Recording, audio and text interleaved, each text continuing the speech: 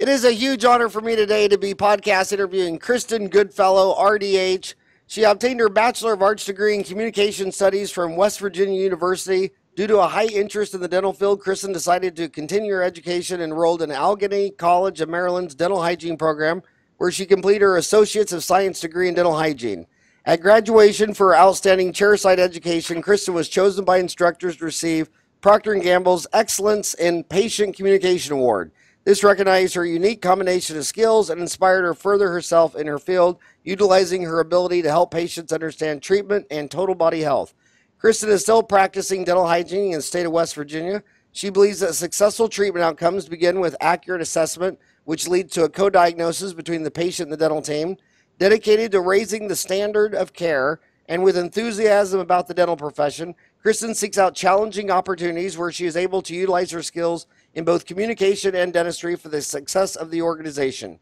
She receives training and education from top-notch programs such as Hygiene Mastery, which she attributes her beliefs of comprehensive and quality dental care to. And she's named after my favorite movie, The Goodfellas. That was a, did you ever see that movie?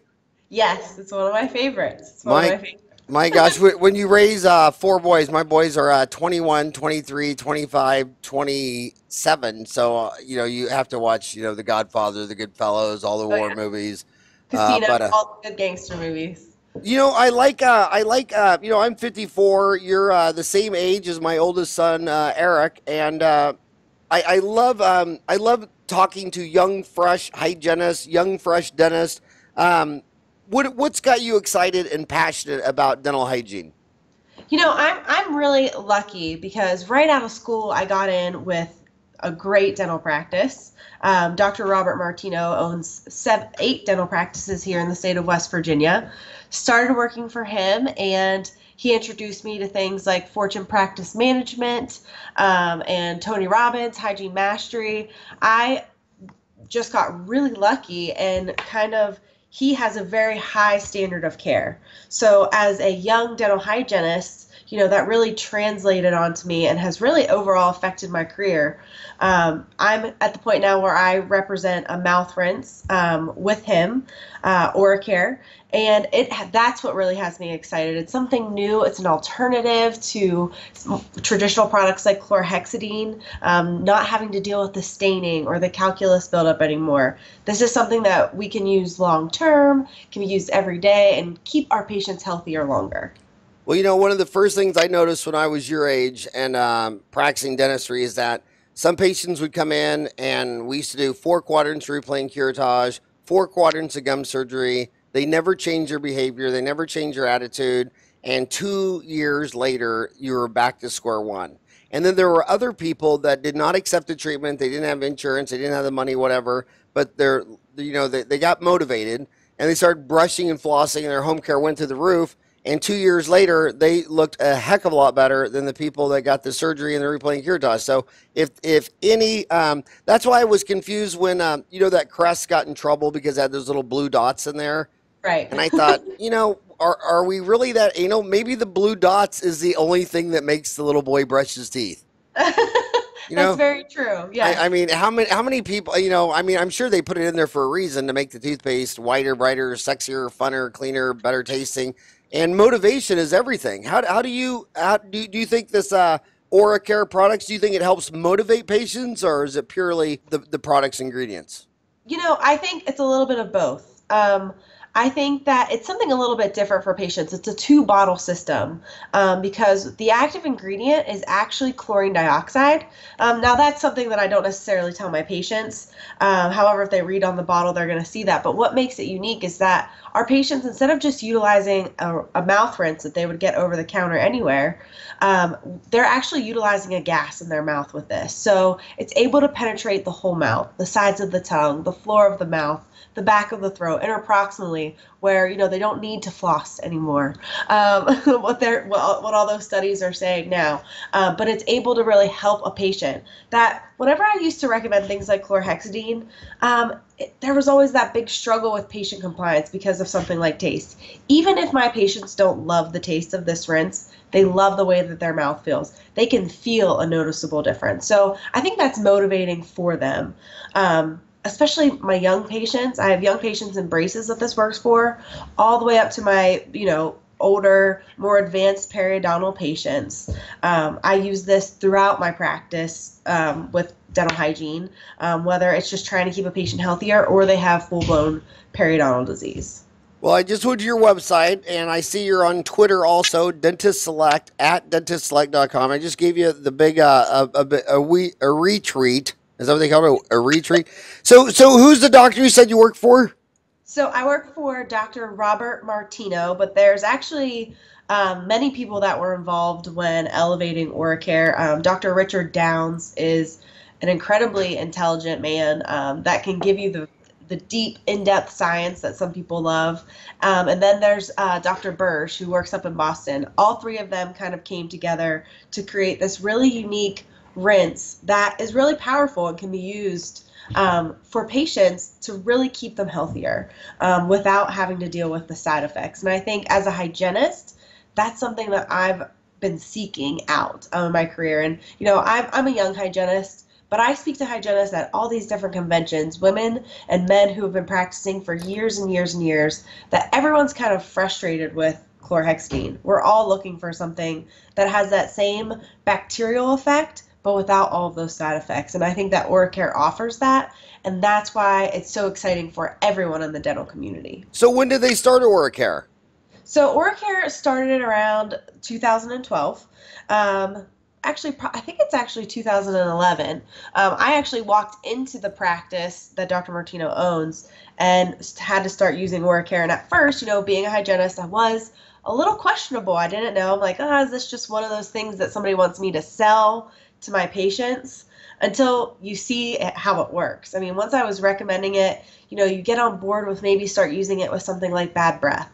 We pre-rinse in our practice. If your patient walks in with bad breath, you normally would be trying to put on 2 or 3 masks, putting toothpaste under your nose, all kinds of different things.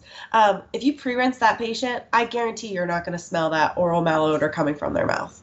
I mean, it's amazing. That was one of the first things that I noticed. And then I started utilizing it with my perio patients. And that's where I really saw the difference. That's what made me a real believer. And I do webinars for the product to help offices kind of learn how to utilize this in your practice, because we kind of fall into a regular routine in dentistry. Don't want to go outside your little box. And this is definitely something outside the box a little bit. So I really like to do the webinars to teach different offices how they can maximize this, because this is only sold in dental practices. Patients aren't able to get this anywhere else. So you are their only opportunity to have a great standard of care. You know what? After I paid off my ex-wife, I want bad breath. I stopped using deodorant. I stopped brushing my teeth. I don't wear perfume, nothing. I just market then. I figure it's going to save me a lot of money. I never want to write a check like that again. So why is it good for the practice? Well, I'm a hygienist, and I'm lucky in the aspect of I don't have to worry about the business model of a dental practice. But this can be a passive income center for a dental office. So being that we're only sold in dental practices, this was created by dentists for dental professionals,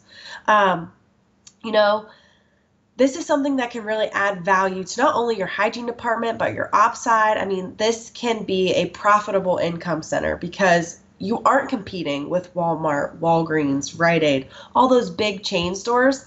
I think even as a hygienist, it's very hard for dentists to carry a product because they're being undersold by all these big stores. You can't carry Listerine. You can't carry any Crest products because all those large chain stores are able to undersell you if it's something that you want to carry.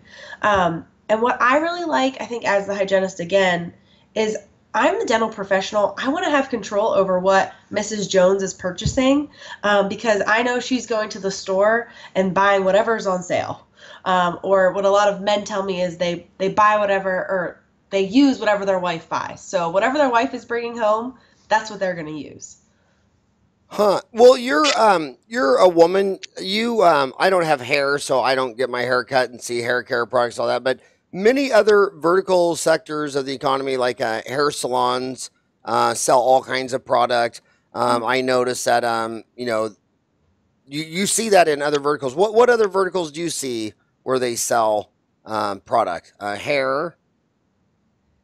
Hair. I mean, I think more dermatologists sell kind of Oh, that's product. right. My dermatologist. That's correct. When I live out here in Arizona, and skin cancer, you want to make sure that to prevent that you have brown hair, brown eye, brown skin. I'm 0 for 3, so she says I'll probably die of a melanoma. So I go in there and get checked once a year. But you're right. She tries to sell me, and she does successfully. Probably the most expensive sun protection factor, and I always buy it and give it away to someone. I've never used sun protection factor one time in my entire life.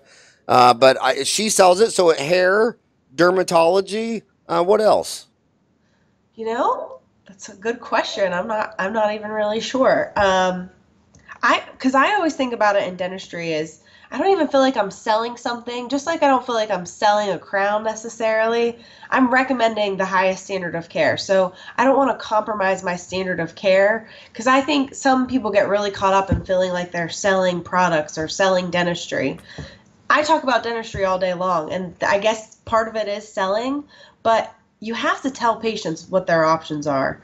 And that's always what I try to do. As far as what other places people are trying to sell stuff, I mean, I feel like that's depending on what you're walking into. You could do, hair, you can do nails. I mean, as a woman, I feel like they're constantly throwing stuff at me. Does nail salon places try to sell you stuff? I mean, if you get a pedicure, there's always a better pedicure. There's Oh, they always, try to upsell the service.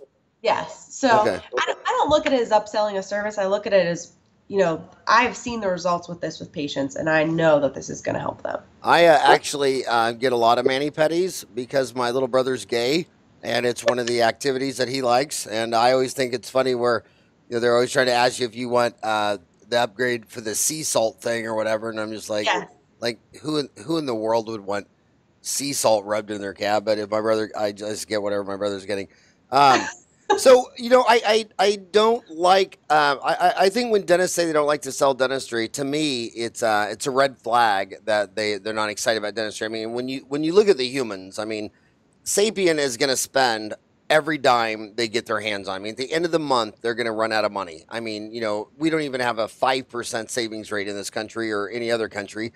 So they're going to spend all their money. So if they don't spend it on getting their teeth cleaned or dental care products, they're going to sell, they're going to buy it in cheeseburgers, fries, and whatever they sell at the mall. And I just think that they're going to spend all their money anyway, and it's dentistry's job to get them to spend their money on better things that they would buy at the mall. I mean, it's all discretionary income. It's all Right. discretionary spending. So on this product of chlorine dioxide, why are you? What is the difference between stabilized chlorine dioxide and activated chlorine dioxide? Why does this chlorine dioxide make you more excited than others? So there's a difference, and it's not that products that have stabilized chlorine dioxide in them are bad. They work fairly well. You can get most of them over the counter, but what you're really utilizing is not really stabilized chlorine dioxide. Chlorine dioxide is a gas, so it can't be created with a single bottle or contained in a single bottle. So what you're actually utilizing, if you take that to a chemist or someone who studies those kinds of things, what they're going to tell you that you're giving your patients to use is sodium chlorite. Still works fairly well, but we have University of Iowa studies on our website, independent studies that show us, that they work, but not as well. So if you look at those studies, you can see there's a really nice graph showing the difference between stabilized and activated chlorine dioxide. When you use a 2-bottle system like OraCare offers that is going to create that gas each time, you get a higher effect from that. Being a gas, again, it's able to penetrate the whole mouth, sides of the tongue, floor of the mouth, back of the throat, in between the teeth. So you're getting more effectiveness from a gas because it's able to penetrate those nooks, crannies, crevices, all those places that you and I are telling our patients, this is where you need to be flossing and reaching with the water pick. This is something to help them, something to add to their toolbox. It's never going to replace those things, but it can definitely help. And that's the difference between activated and stabilized chlorine dioxide. Usually stabilized chlorine dioxide is in a single bottle. When you have 2 bottles, you're at least trying to create that. That's also one reason why we say that we are professional rinse. We are only sold in dental practices, so you can expect professional type results with something like OraCare, more immediate, faster results. Much like what I consider over-the-counter whitening versus in-office whitening. Over-the-counter whitening, you can get a good result from it. Takes a little more time. It doesn't tend to last as long. But if you do that whitening in office, you're going to see results that day, and it's hopefully going to last your patient a little bit longer. It's a little bit more of an investment. And if someone always came back and got their hair done because that's where you bought the Vital Saloon or salon or what the product, whatever. Because my biggest reality check on the state of dentistry today. I mean, dentists want to talk about like that corporate dentistry is a threat, or Obamacare, having children covered by their medical insurance, or they think of everything except for the fact that if how many days a week do you work seeing patients? So I am lucky because I work with Dr. Martino. He kind of lets me cover as needed, and I have 2 scheduled days a month, but usually I'm working around 4 or 5 days a month practicing clinically still. Okay, so the average hygienist I read does 4 days a week. Is that what you read? So, Yeah. so if she works Monday, Tuesday, Wednesday, Thursday, 8 to 5, that's 32 hours a week. You clean everybody's teeth twice a year. So in the first half of the year, 52 weeks in a year, we'll give the hygienist 2 weeks vacation. So she's going to work 32 hours a week cleaning teeth for 25 weeks. That's 800 patients can come in Monday through Thursday, 8 hours a day for half a year. Then she's going to clean them all again. So hygiene capacity is 800. If she worked 5 days a week, it would still only be 1,000. But the average is 800, and the average dental office gets 25 new patients a month. So that means every 2.5 years, you'd add another 4-day-a-week hygienist. But every dental office I see, the dentist has been practicing 10 years, and he still has that one hygienist. You come back at 20 years, still has that one hygienist. Comes back at 30 years, still has that one hygienist. So it's mathematically as obvious as gravity that every time a hygienist cleans a new patient, someone came off her schedule. So they're just so we have 211,000 dentists in America just burning and churning patients. Every single dentist in America wants new patients. You'll never meet a dentist says, "I'm sorry, we don't accept new patients. Doctor's been here for 10 years. We've completely reached our capacity." So anything that can close the back door, like a dam, like Boulder Dam, dam up that Colorado River and build this big practice filled with water. So if do you think the OraCare products, do you think people might want to come back to your office instead of go to another new office because maybe they get their OraCare products from you? Oh, absolutely. I mean, I have patients, we being that we only sell to dental offices, I have patients calling me directly here at OraCare trying to buy it off of me because maybe they didn't like their dentist. They don't want to go back to that one. Or they don't have anybody else in their area. But they have to drive an hour to their dental office. I hear that a lot in like California, even here in West Virginia. I have patients, we're a very high Medicare, Medicaid population, low income state. I have patients that will drive up to an hour to see me, that they are calling me trying to get this product into their hands just at a more convenient rate, to the point where we are selling OraCare in 3 bundle packs in our offices so that we can give our patient that, so that that's going to last them at least 6 months, because a box of OraCare lasts about 2. If you're on a 6-month recall, you don't want to have to drive that hour back every 2 months to pick up your OraCare. They'll buy all 3 at one time. So what is that 3 and how much does it cost? Is it 3 packages of 2 bottles or how's it work? Yeah, it's 3 packages of 2 bottles. So we do a bundle package of, it's 3 for $100. Typically what we recommend that you sell OraCare for is at least $40 a set. You're getting 32 ounces of usable product with this that's going to last your patient at least 120 uses, which is usually around 2 months. Now that's if only one person in the household's using it. A lot of times what happens is, their husband or wife really like it and they'll start using it. So they go through it a little faster. But here in West Virginia, Dr. Martino has 8 dental practices. We average about 600 bottles a month between the 8 practices, and we sell it for $42 a set. And I always tell people that statistic, and it's not so much to tell you, oh, you look how much we can sell. It's The fact that if we can do that volume, the price is never stopping you from selling a product. It's your belief system. You have to know and believe in the product, and you can sell it. I have offices that sell this for as high as $67. Now, do I think I could get that in West Virginia? I don't know. But if you would have asked me 5 years ago if I'd be selling a mouth rinse for $40, I probably would have said no way. But once you see the amazing results that you can get with this product, you will think that $42 is a steal or $40 is a steal. I mean, we sell this at a really high volume, and I absolutely think that patients will come back to your practice because you carry this product. And what's funny in the hair salon is they're selling all these shampoos and conditioners, and hair is dead. And you're reading the bottle, you know, they're talking about revitalizing and rejuvenating. It's like, okay, if this stuff works, why don't you just go to a cemetery, open up the casket, and start pouring it on people? I mean, you know, people are hair is dead. But yeah, that is amazing. So it sounds like Robert Martino. That's his name, Robert Martino. Yeah. Sounds like he's an amazing person. He has 8 practices. Yes. Does he have a bunch of partners, or does he own them all and everybody's an associate? So I think everybody's kind of partners, certain dentists, certain offices. I think after they're here for so long, now I don't deal with that side of things, so I could be completely wrong on this, so don't quote me. But I'm pretty sure after you've been here for a while, he'll offer you a partnership in there. Yeah.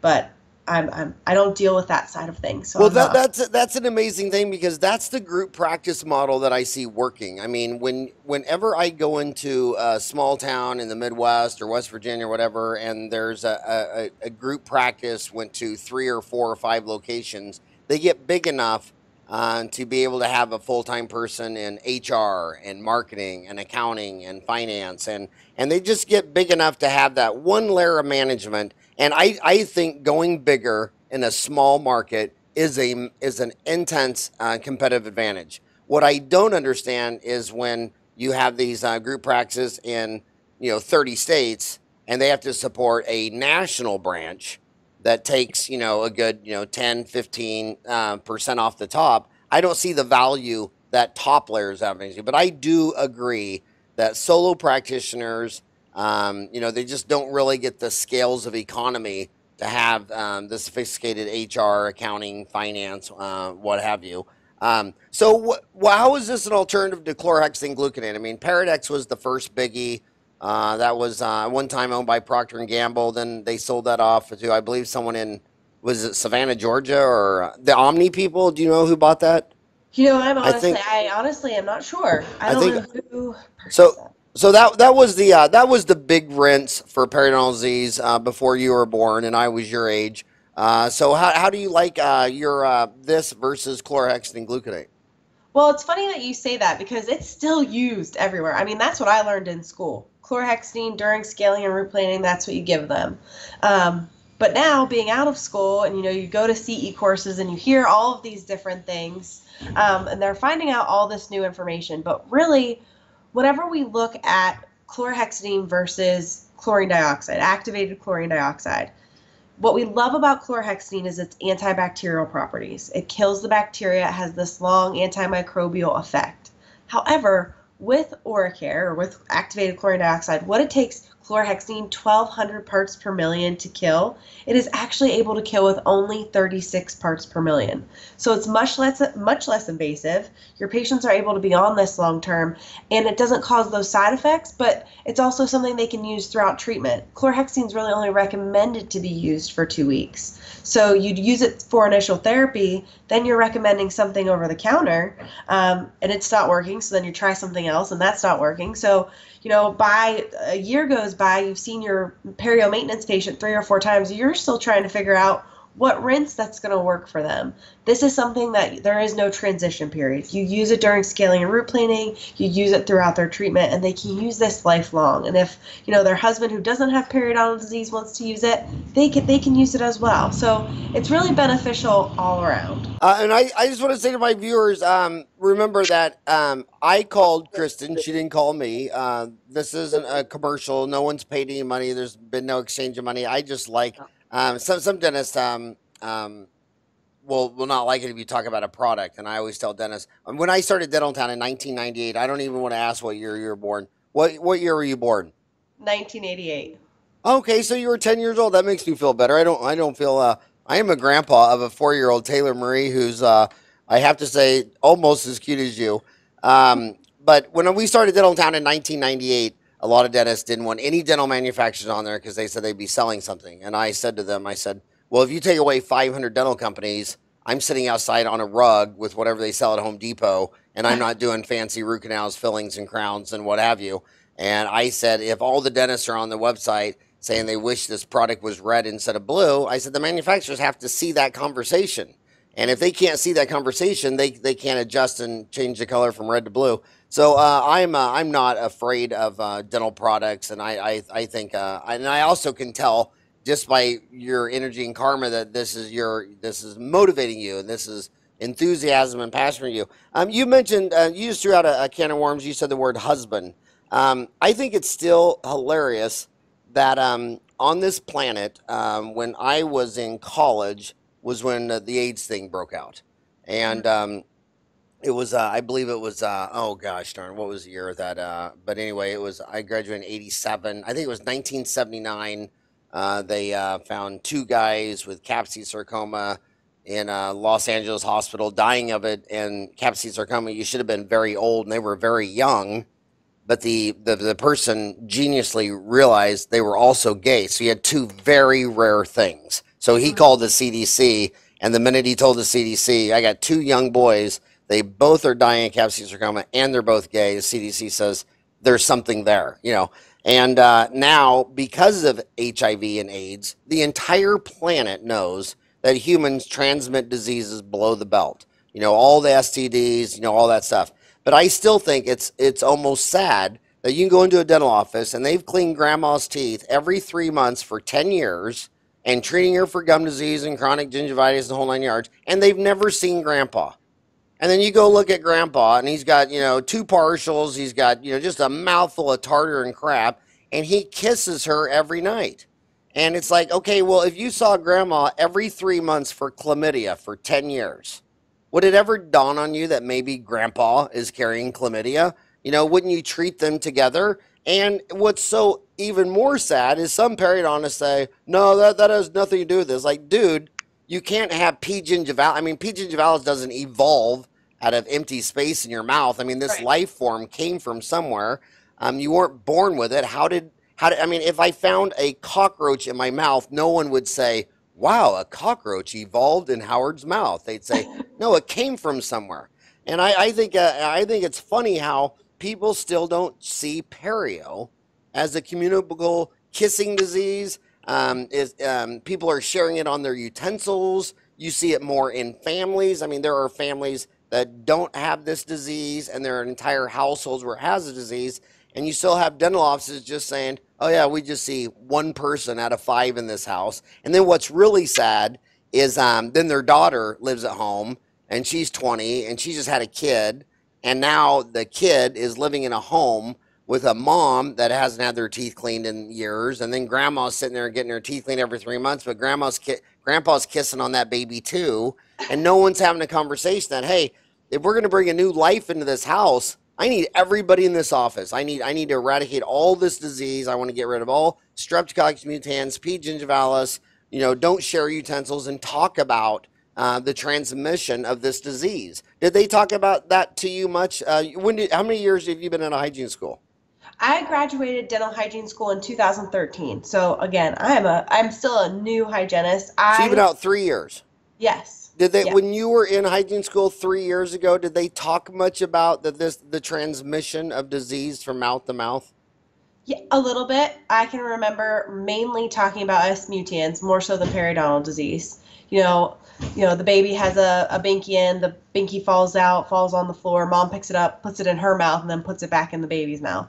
So, I even think of that, myself, I'm high caries risk. I should feel like I should have fluoride trays in my mouth, 24/7. I'm constantly trying to. Why are you high caries risk? Well, It's because you just got married and you're kissing that man every day? so that must be it. Except he doesn't have any cavities, so I'm gonna give him cavities. Actually. So why are you high caries risk then? Well, I think growing up, I grew up in very rural Pennsylvania, small town. my grandmother had dentures at 15 years old. Your grandma? My grandmother. Okay. Yes. So, and both grandparents on both sides had dentures. My dad was terrified of the dentist. My mom didn't start going to the dentist until she was about 17 regularly. When she was younger, she grew up on a farm. When the tooth hurt, you pulled it and that was it. Same way with my dad. So, going to the dentist as a kid slowly grew in importance as they, started taking us every 6 months. The hygienist and the doctor sitting there educating them, telling them, they have to come. That, growing up, my mom's going to kill me if she ever sees this. But I can remember my mom putting soda in like my sippy cup as a kid. I grew up on iced tea. We didn't drink water.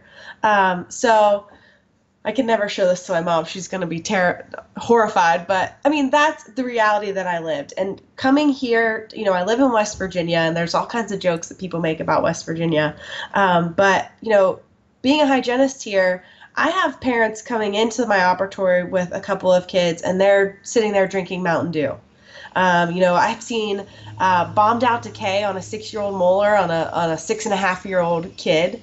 I think that, as a child growing up, I didn't have that I try to educate my patients a lot as well as their parents to let them know, because, every single tooth in my mouth in the back has been filled. So I'm high caries risk because I've had more than 5 cavities in my lifetime.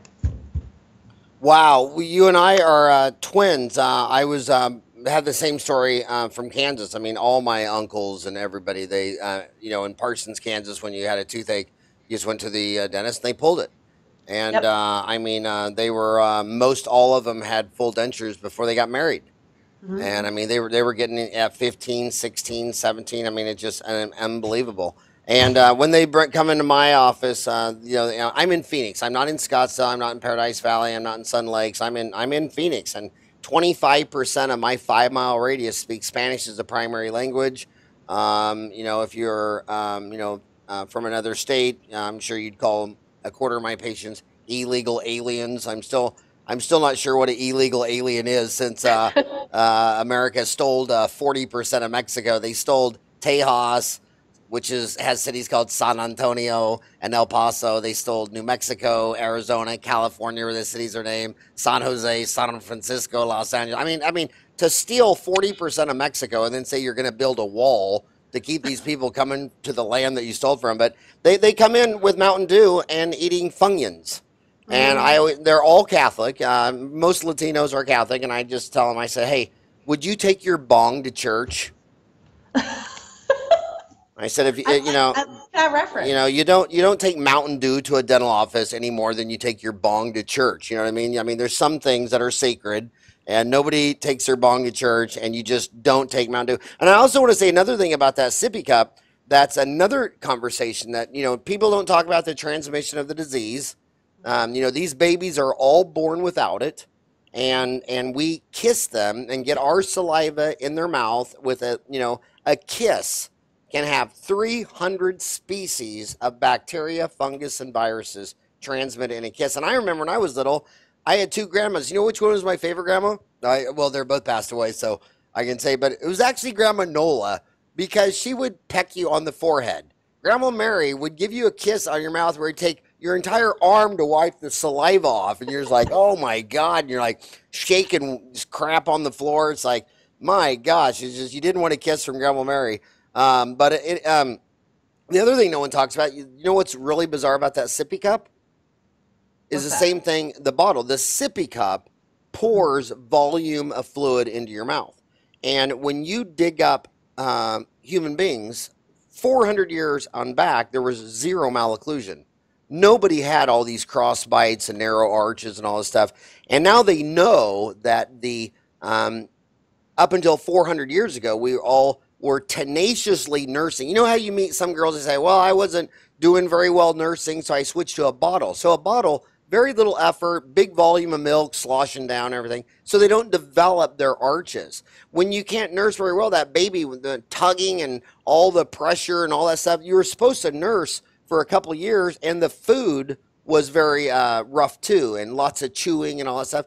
And that's why their arches and muscles and face developed. And when we went to soft foods and sippy cups and bottles, then this whole country has to ship all their kids through 12,000 orthodontists for 2 years, because there shouldn't even be a sippy cup. And why do we have a society that doesn't know that a sippy cup means that 15 years later you're going to have to go spend $6,000 on Invisalign, and you're going to have breathing issues and nasal breathing and all this stuff. I mean, we really there's so much exciting stuff about prevention. That's what I love about your passion about oral care products, because you feel you're preventing disease. What is the most surprising thing that you learned getting involved with oral care?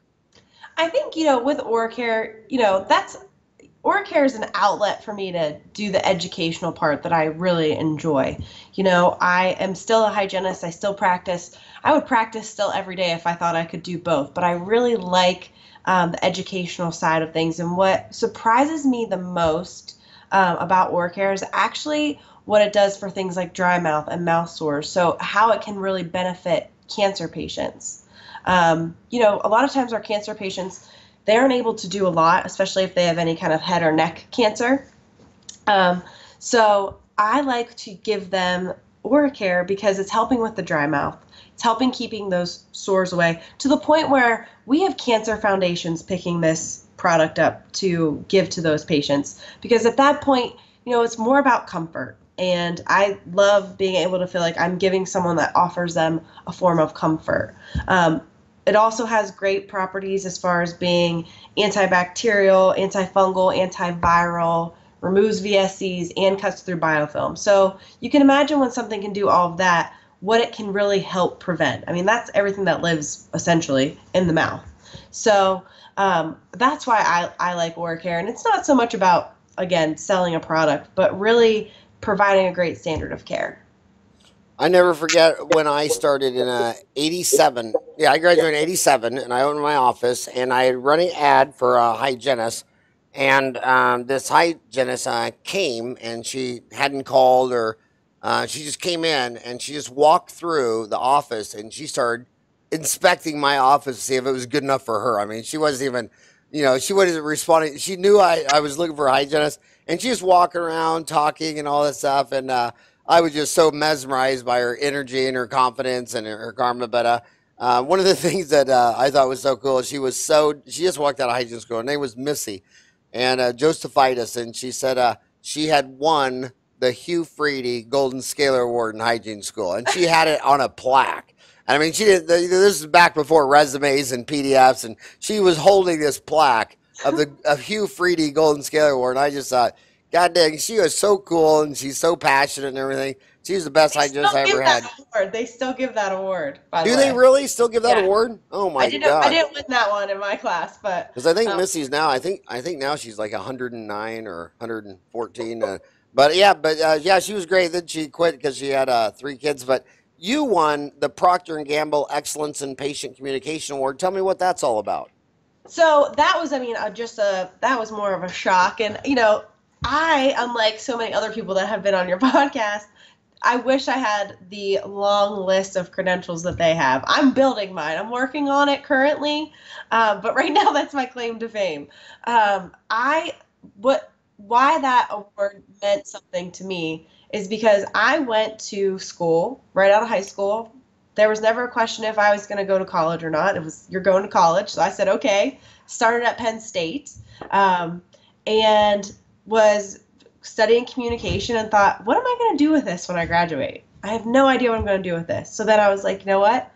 I'm going to do dental hygiene. So I went to dental hygiene school, transferred to West Virginia University, and realized that I had 4.5 more years on top of the 2 years that I was like, okay, I'm going to finish my communication degree, kind of as a, let me get out of this part of my life and let me move on to the next part. I have to finish because I started school. I want to finish that bachelor's degree. So I kind of got my communication degree, although I found it very interesting and I liked it, just because I had been in school for a certain period of time. So whenever I found dentistry and I, knew that dental hygiene was what I wanted to do, and I graduated and I finished, I realized, people are always like, why do you have a degree in communication? I realized how I can kind of merge those, especially coming into a practice like um, Dr. Martino's, because communication is so essential for a team. And I think having that background, especially with what I'm doing now, really promoting relationships, getting to know people and networking, that's an important part of being a dental hygienist. I read blogs and stuff all the time, posts from other hygienists how, they hate their career. I feel like I'm coming from a genre of hygienists who are telling people, don't go into dental hygiene school. It's awful. It's terrible. And I don't feel that way. I love dental hygiene. I still love the clinical aspect of it, but I also have fallen into that trap too of, I went to dental hygiene school. I don't feel like I can grow. There's so many opportunities out there. You just have to know how to seek them out. And that's why I love the communication side of things and why I feel like I am here today. And I'm building that resume as we speak, hopefully. So you were born in Pennsylvania? Yes. Were you, did you ever go to an Amish dentist? No, but I have driven behind quite a few buggies. Um, I So do you recommend Amish dentist or Mennonite dentist? Which one of those two would you recommend? Have you ever seen an Amish or Mennonite dental office? the Amish and Mennonites will go to a regular dental practice. Um, I will. They don't even need anesthesia. They are the toughest people ever. Oh my God, they're tough. What's the other? It's Amish, Mennonite. What's the other one that's close to them? Truly, everybody thinks Pennsylvania is covered in Amish. There was I don't know, a group of them, like maybe 20 miles from my parents' house, but I truly never saw that many. You never saw that many. So No. there's the largest population of Mennonites, believe it or not, is where I was from in Kansas. Kansas has the largest Mennonite population, Didn't know and that. it is it's so cute to be behind a Mennonite buggy and horses or whatever, and see this little girl on the back that's 6 years old and all dressed up in her outfit on her iPhone. Yes. And you're just like, okay, those two things usually don't go together, but they sure do. So explain how you get the Hugh Freedy Golden Scale Award or the Procter and Gamble Excellence in Communication Award. How do you actually get that? Is it a nomination? Is it a I think mine came from my teachers. I think they voted on it as a group, I believe. Now, as far as the Golden Scaler Award, I believe it goes off of your grades in clinic. How many scaling and root planings did you do? What grades did you get on those? More of a clinical evaluation is what the Golden Scaler is. I will say I feel like it's a little more of a prestigious award because it's going off of your actual skills in clinic. That's interesting because when I graduated from dental school, Hugh Freedy said they refused to sell me instruments. They they looked at my resume and my grades and they said we will never you're off our list. So what's got you passionate about what else has got you passionate about dental hygiene? I was lucky enough again to come in working for Dr. Martino. He introduced me to Hygiene Mastery because you go to school, you learn the skill. Everyone comes out of school with the same level. Everyone knows how to do it, but it's learning how to talk to your patients about what you're doing, creating value in appointments, and I feel like that has me really excited. And where I learned that from is Hygiene Mastery. It's basically a group of hygienists that come in and are consultants. I think sometimes consultants get a little bit negative of a light, but I think the consultant that works for our offices is definitely my mentor. Her name is Shannon Richkowski. Anytime a hygienist, in my opinion, can elevate themselves to the level that she has or many of her other coworkers have, I just think is amazing. And I think that really trying to raise the standard of care in dentistry is what I consider myself to be trying to do. And that's what has me the most excited. And who was your coach, did you say? Her name is Shannon Richkowski. Oh, isn't she the owner of that? So is it because you guys have 8 offices, you got the big dog? I don't think she was the owner at the time when she started. I don't know. I think it was under someone else, but now, yes, she is the owner, and we do have the big dog, but she's well worth the big dog name. She's amazing and just has a great way of explaining things and talking to you about, providing that great standard of care to patients, which is what it all really comes down to. It shouldn't be necessarily about making money. It should be about creating a great standard of care that is going to create that income for your office. So they're located out of Colorado. Yes, So well, that's where she was living, and I believe working out of there. She is a military wife, so they have moved from Colorado to Texas to, I believe now they're living in Washington, D.C. So I think wherever she lives is where that's run out of. huh? Yeah, that's an amazing group. Now, or you also had mentioned Fortune Practice Management, which was Tony Robbins' group. Is Hygiene Mastery associated with Fortune Practice Management, or is that two separate deals? I think that they are associated, but I believe they're also separate at the same time. I know they kind of go hand in hand. I know Fortune Practice Management recommends Hygiene Mastery a lot. So I think Shannon was a coach previously, but I'm not sure. That's me kind of trying to remember a little tidbits I've heard along the way. Yeah, I think Shannon is amazing. So, what name a few pearls that Shannon shared with you that might make my homies want to get a consultant? I'm a huge proponent of consultant because when you're my age, and my practice turned 29 September 21st this very month. This is Well, the happy 27th. birthday. Yeah, Yeah. happy 29th, and I'm gonna have a big shindig on the 30th. And yeah, I mean just amazing. But dentists will go by. They don't blink at $100,000 laser or $100,000 CAD cam or $100,000 CVCT, and then you say, well, why don't you go spend half of that on a consultant? And I've just, whenever, the dentists that I know that have been out as long as I have, 30, 40 years, that are all doing like 2 to 4 million a year. I mean, if you say to them, have you ever used a consultant? They're like, dude, I've used like every consultant. And they'll tell you that every single one of them taught them something.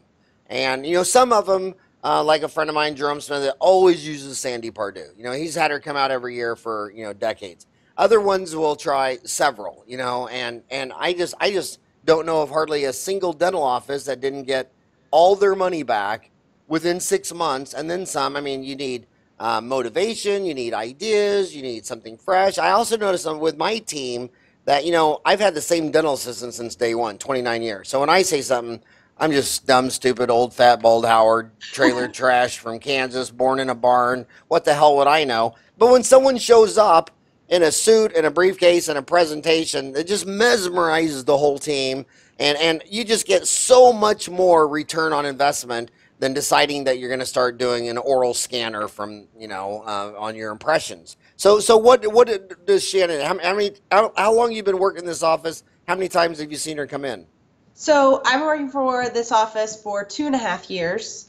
I've seen Shannon, well, not a lot more now with oral care because she's at shows and stuff like that. But she comes to our office and once a year and does a workshop with all the hygienists in every location. We all come to the same place and we do a workshop. And Dr. Martino will tell you kind of exactly what you were just saying. He can tell us as hygienists to do something, but he's like, I swear when it comes out of her mouth, it's like magic. Everything she says to us, we're like, okay, yes, we're going to do that. And then she does coaching calls with us, I would say roughly every 2 months, every couple months. And she kind of holds our feet to the fire, making sure that we are doing what we promised that we would do. And, a lot of the things that I've been saying throughout this podcast come from her. A lot of my belief systems come from her. The fact that, production is an important part of a practice, but when you provide a great standard of care, that production comes automatically because a lot of times those two things go hand in hand. So stuff like that is what has come from her. And she really, you do have people who don't want to feel like they're selling. She's going to help you get over that hurdle very easily because it's not about selling. It's about providing a really great standard of care to every patient that walks in the door, and closing the back door, keeping that patient a lifelong patient. Well, when you get off the podcast, that you call Shannon, you tell her that the short, fat, bald dentist in Phoenix has been trying to get her on my podcast for 2 years. 2 years. Tell her I've got on my bio. I got Gordon Christian, Carl Mesh, John Coyce. I've got Peter Dawson, and I can't get Shannon. You tell Shannon that I'm going to come all the way to D.C. And as soon as Obama's done with his presidency, me and Obama are going to call her up on her office. But yeah, I think what Shannon does is amazing. And who in their right mind wouldn't think that if a hygienist is going to work 200 days a year, that maybe one of those damn days you should shut down the office and work out the systems and logistics. I mean, it's called ready, aim, fire, not just fire all day long and nobody's ready, there's no aim, no one knows their goals. And also what I love about consultants is when you go to a lecture and there's 400 people and Shannon's lecturing, I mean, you don't know what the other team members are thinking. You don't know if you're sitting there taking notes and saying, she's Einstein, and then the person next to you is thinking, that'll never work in West Virginia. She's from D.C. They all got money out there. That'll never work in our office. And when a consultant comes in and gets everybody together and gets to hear everyone, it's another reason I think dentists shouldn't go to their staff meetings. I don't like going to my staff meetings because when the dentist goes to staff meeting, it's basically a 1-hour lecture by the dentist. And when the office manager runs it or a consultant comes in, it's going around saying, hey, what do you think about that? I want to hear from Kristin. But the dentists always think that they should go in there and tell you, okay, we're in Phoenix and we're all driving to LA. We're not driving to New York. We're not driving to Utah. We're driving I-10. So they just go in there and they give this big old lecture, but they don't know what the staff is thinking. They don't know the staff thinking that, well, we shouldn't be going to LA. We should be going to Albuquerque. And so consultants are just amazing. So tell me the same about Fortune Practice Management. So Fortune Practice Management, Dr. Martino is he's actually a member of what's called the Platinum Circle. They are kind of the initial investors actually in OraCare, and they are kind of an elevated form of Fortune Practice Management. They are kind of the original people who, were investing in people coming in and coaching their offices. Paul Bass, who is the big gun essentially at Fortune Practice Management, What's his name? One, Paul Bass.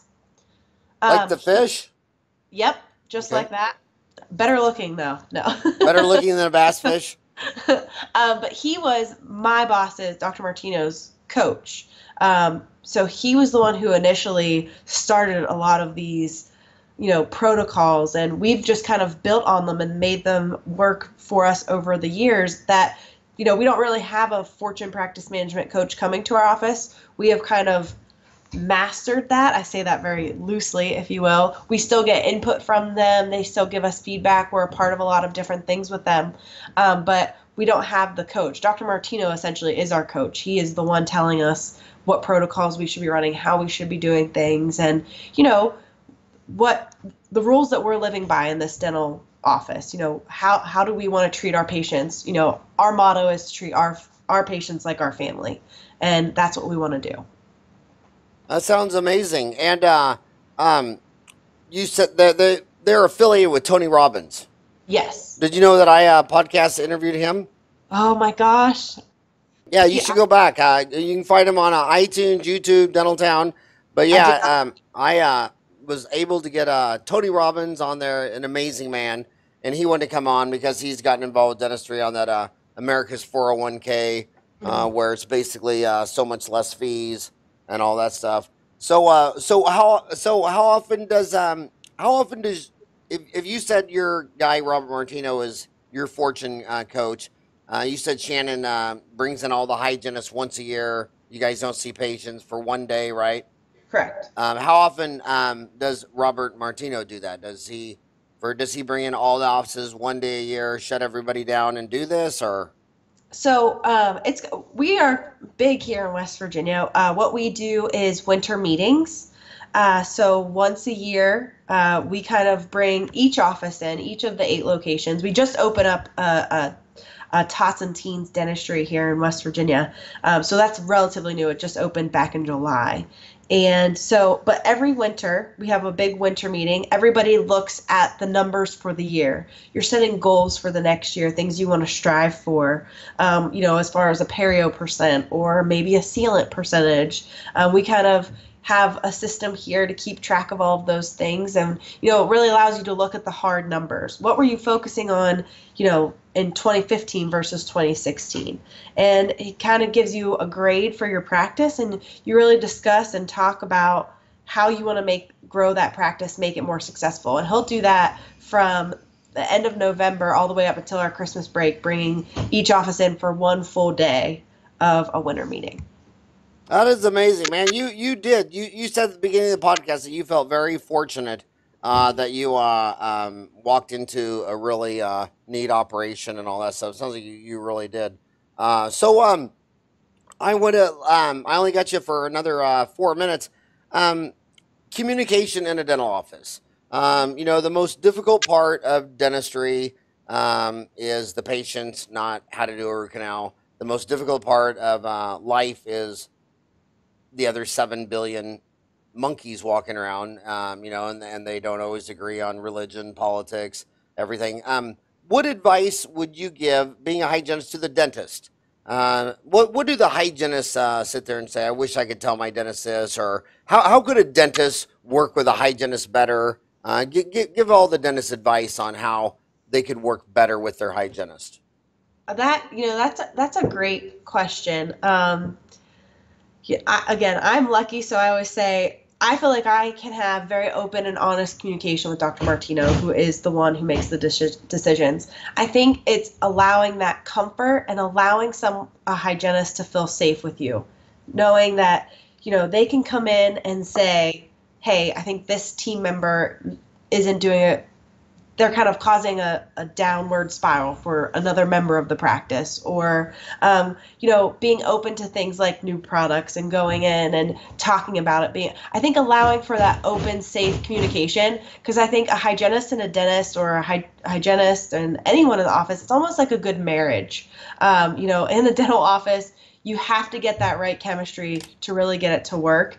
And I think being open and I kind of like that you said that you don't go to your office meetings, because I think it allows for open communication amongst the team. But I think having that taken back to you and being able to communicate any problems that may be happening, I just think that the communication part is so essential. And, feeling safe enough, sorry about the noise, feeling safe enough to talk to your dentist is important. And I think that's where a lot of hygienists struggle.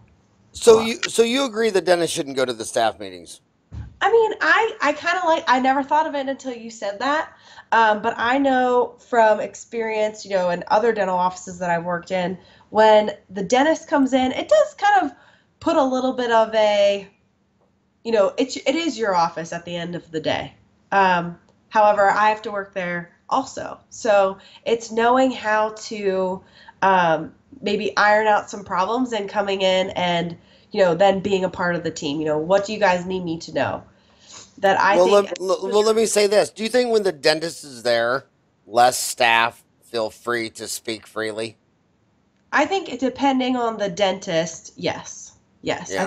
I don't think everybody has that. Now, if Dr. Martino came in to one of my meetings, whenever I wasn't working with him directly. Now I work with him directly every day, so I'm much more comfortable. When I was in the office and he would come in, I was thinking, oh gosh, something really bad's going to happen today. There is a little bit more there's a little fear there that sometimes you don't always feel open to say the things that you really need to say. Okay, so let's say there's 5 positions in the office: the dentist, the hygienist, the assistant, the front desk, the office manager. I want you to rank them from most crazy to least crazy. Who would be the craziest of those 5? And then who would be the...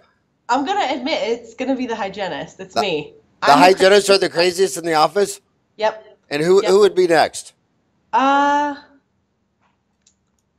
the dentist. And why is the hygienist crazier than the dentist? Well, I think, I know as a hygienist, this is me, type A, I kind of micromanage. I do assisted hygiene, and sometimes it's really hard for me to give anything to my assistant. She is beyond capable of doing all of these things, but for some reason I want to hold on to it so tightly that I can't let it go. And that's something, with Hygiene Mastery, that was something I really learned was I'm holding all of my straws so tightly, but I can get some help. And I think what makes me crazy is I'm super time oriented. I always say we have Eagle Soft in our office. When I see that yellow dot come on for my next patient, I immediately start having a panic attack. So I know I'm not the only hygienist that's like that. And I might catch a lot of heat for saying that the hygienist is the craziest one, but as a hygienist, I'm going to say myself, I'm the craziest one. Now, in your office, are the hygienists allowed to order supplies, or does the dentist order them for you? We can request anything that we really need. It doesn't necessarily mean it's going to make the cut because we have a budget set. So normally you have to sometimes we have to give up something else if we need it, but if we have basic needs, so if we need prophy paste or fluoride, we can definitely get those things. But if I want like a new scaler or a Cavitron tip, there is, sometimes you have to give up something else to get something like that. Anything that, adds an additional cost, a significant cost. Have you ever posted about all this on Hygiene Town? No. I posted on Hygiene Town when I first signed up, which was probably a year and a half to 2 years ago. And nobody said anything to what I said, so that I was like, maybe I'm not equipped. But that would be a good question. I don't, I'm not sure. Dental Town is just anybody working full-time in dentistry. It's probably 80% dentists, then the rest hygienists, assistants, office managers, consultants, manufacturers, the whole nine yards. We did do a separate community for hygienists and orthodontists because they requested it. It wasn't our idea. But the hygiene, I think there's far more hygiene discussion on Dental Town than there is Hygiene Town. I think Hygiene Town is more discussions where they don't want the dentist there. You should, we'll post this on this podcast on Dental Town, and it'll stir up a lot of conversation. But hey, I just want to tell you that I love your youth. You remind me so much of my oldest son, Eric. I enjoy your enthusiasm, your knowledge. I just like everything about you. I love your energy, your karma. And also the viewers of the show, they always tell me that, like I just interviewed Peter Dawson. Well, hell, him and Gordon are in their 80s. No, they don't want to listen to 80-year-old men all day. They want to hear people at the other end of the journey and fresh and all that stuff. So I just want to tell you that I really enjoyed you being on my show. I think you're amazing. Love your energy, love your knowledge, love your karma, love everything about you. My last question is, because we're past an hour, we're in overtime, is since your husband married a hygienist, does that mean that you floss his teeth for him every day and he never will ever have to floss his teeth the rest of his life? I wish he would let me floss his teeth. No, but I will say this is him around me a lot of times, trying to like bat my hands away from his face because I'm constantly checking and I'm like, oh, you need to floss. I think you should get that filled. We should do a micro on that tooth. It's an awful experience for him. He actually does not like me to be his hygienist when he comes into the office. He would prefer my coworker, Courtney, over me any day. But who ends up cleaning him, you or Courtney? Courtney, usually. Oh my gosh, he's putting his foot down. Unbelievable. Well, hey, seriously, Kristin, thank you so much for coming on my show, and I hope you, when you see me, you don't act like a good fella and take me out back and whack me. I'll try to restrain myself. Okay, I don't want to be offed by. Are you Italian also? I'm not. I'm actually Irish and Polish. Oh, okay. Well, at least you're not Italian and a good fellow. That gives me some hope. But hey, thanks so much for coming on the show. Have a rocking hot day. Hey, thank you. You too.